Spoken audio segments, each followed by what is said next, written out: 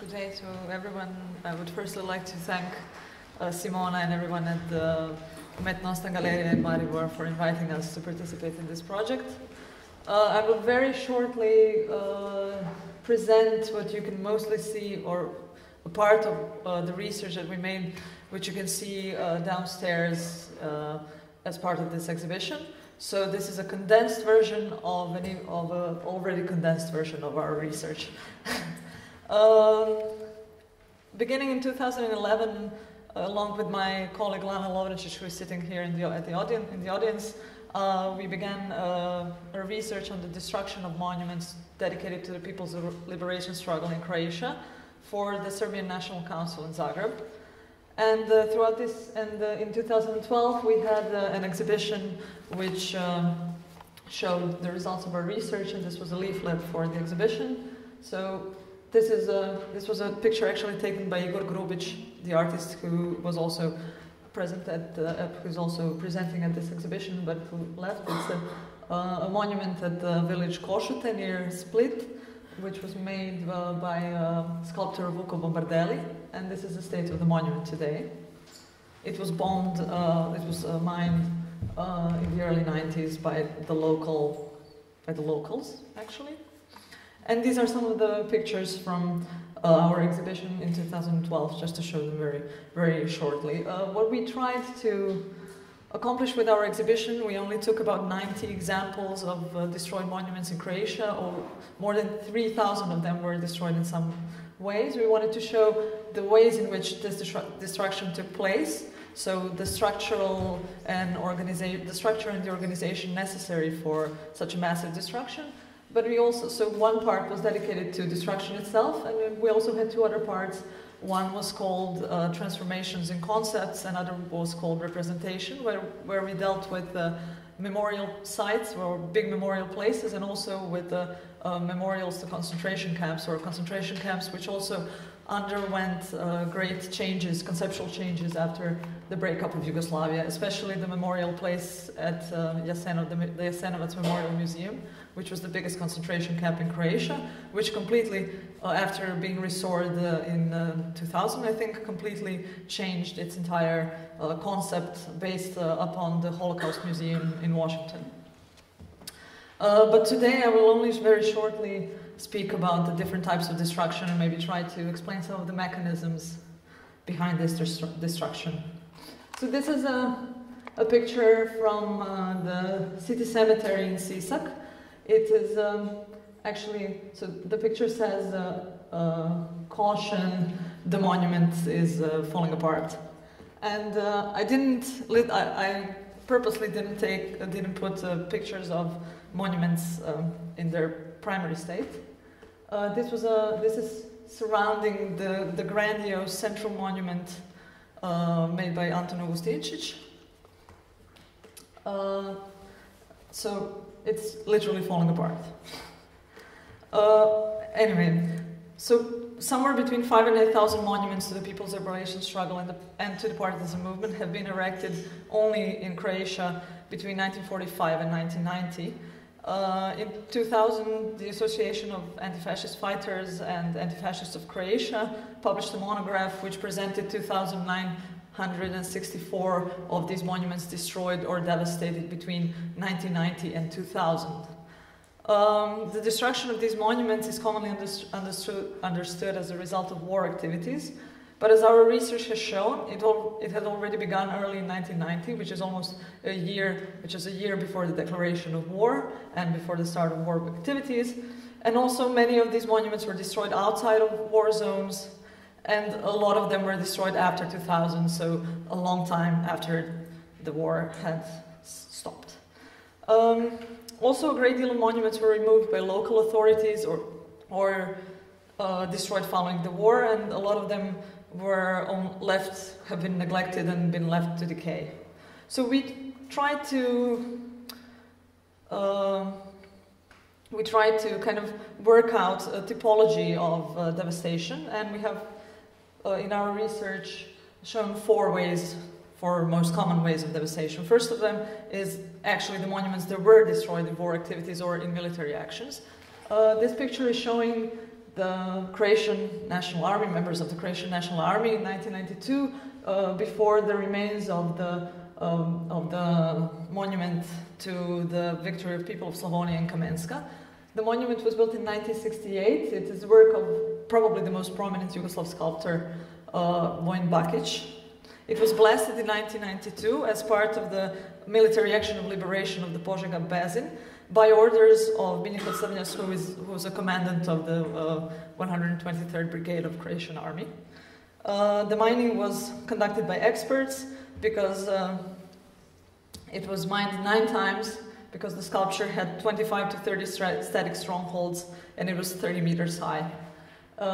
Within, I think, a week or so, the entire material of the sculpture was taken away, and now nothing remains in the place of the monument.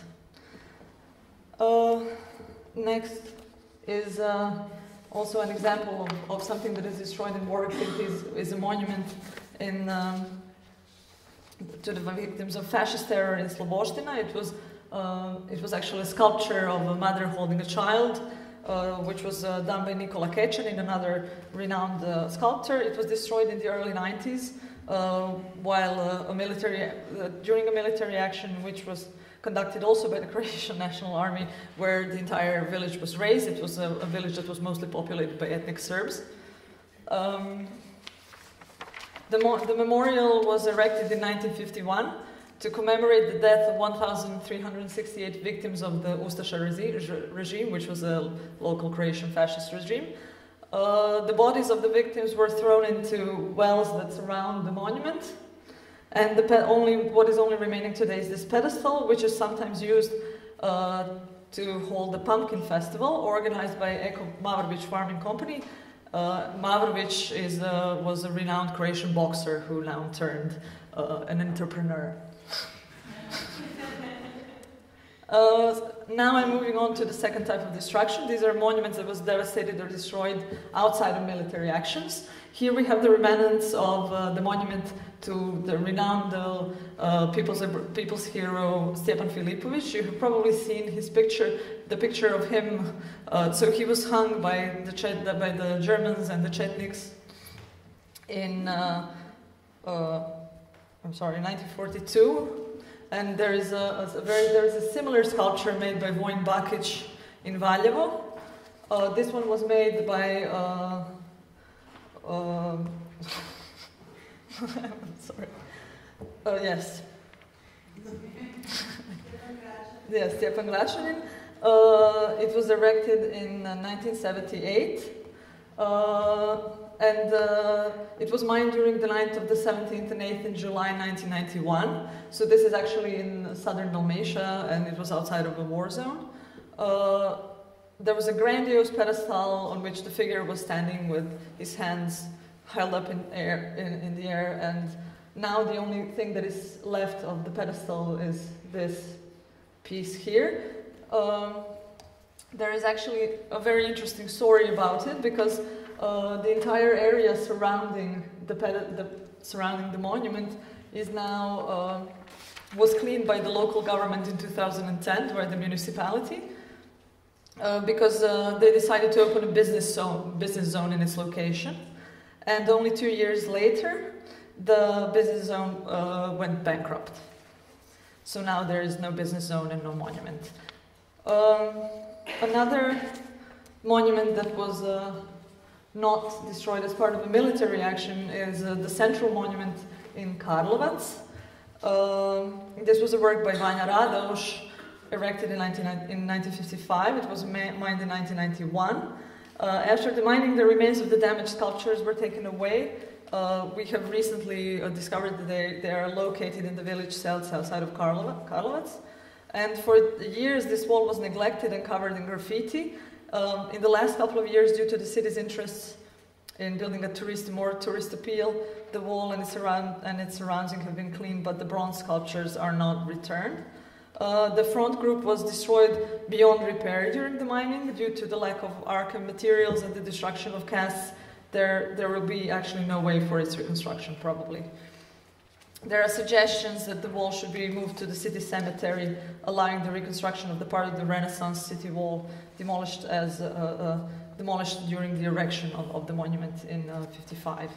So the third group are monuments altered or transformed or removed by local authorities, and this is really very interesting because here we can see how ideology works and how aesthetic models follow the shifts in economic and political and economic structures. This is the place where a monument to partisans during the first days of uprising in Gospić used to stand. Now it's a monument dedicated to what Croatians like to call homeland war. The monument was completely destroyed during the war. We don't have an exact time. It's very, very hard to gather this information.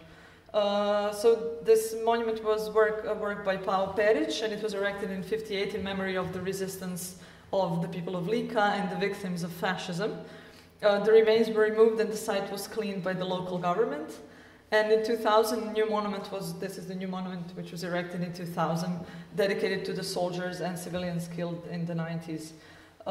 The monument was erected with joint efforts or financial support by the Ministry of the Homeland War Veterans and the municipality of the county. Also here we can again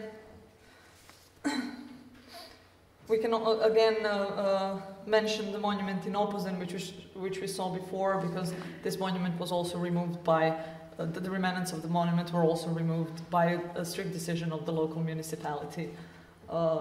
And now we come to the last category, which are derelict or neglected monuments. And of course, the most notorious example of this is Petrova Gora, a grandiose work by Vojin Bakić. Just shortly, so the monument to the uprising of the people of Kordun and Banja at Petrova Gora is nowadays faced with the possibility of disappearing. These are the pictures from 2009. We also have some pictures from 2012, and almost all of the plaque now is missing. So the monument was opened to public unfinished. It's actually an entire complex and the building, which was opened unfinished in 1981. We found a very interesting piece of information that Yugoslavia actually took a huge loan from the World Bank and the International Monetary Fund to build this monument. So this is one of the debts that we are still paying the succeeding countries. During the war of the 90s, it was used as a military base by the Yugoslav army, which resulted in its actually surviving the war mostly undamaged. And most of the damage, the systemic destruction, started after the war. The years of the neglect of this huge complex had made it a target to thieves. We have to be aware that this area was severely impoverished and depopulated after the war of the 90s. Most of the industry was destroyed, so people who stayed there literally have nothing to live off, so they take the plaques in the night and they sell them, and of course the police and the Ministry of the Culture cannot react because there are some video cameras there, but it's almost impossible to find the perpetrator. I mean, nobody is bothered to find the perpetrators of this. Since 2009, as I have said, most of the stainless steel plates were removed. On top of the building, also some radio transmitters were illegally placed by the Croatian National Radio Television. And it has become a symbol of the extent of the destruction of the People's Liberation monuments and the lack of the will for their adequate protection and restoration. So, in order to understand how, why, and by whom these monuments were destroyed, one needs to examine the process of the violent destruction of Yugoslav social legacy, workers' rights, labor organizations, the public health and public education systems, public space and civil institutions, industry, and the economy. The process of transformation and privatization of social property was overshadowed by an ideological struggle against the backward totalitarian Serbo-communist project of socialist Yugoslavia. These were the syntagms used in Croatia. Leaders of this nationalistically charged battle mostly focused on culture and arts. A new regime turned towards historicism and the creation of national mythology. And this regime fetishized purity, the purity of nation, the purity of language, the purity of culture, and it made a break with social relations constructed in socialism by deletion of citizens, so which you had in Slovenia, which we also had in Croatia in form of ethnic cleansing, by the deepening of class antagonisms, by the creation of an entrepreneurial and clerical elite, by traditionalizing social relations, etc. And also, as well, and it also destroyed the symbolic representatives of these relations, which these monuments were. So it is no wonder that the People's Liberation monuments were among the first targets of this iconoclasm. Thank you very much.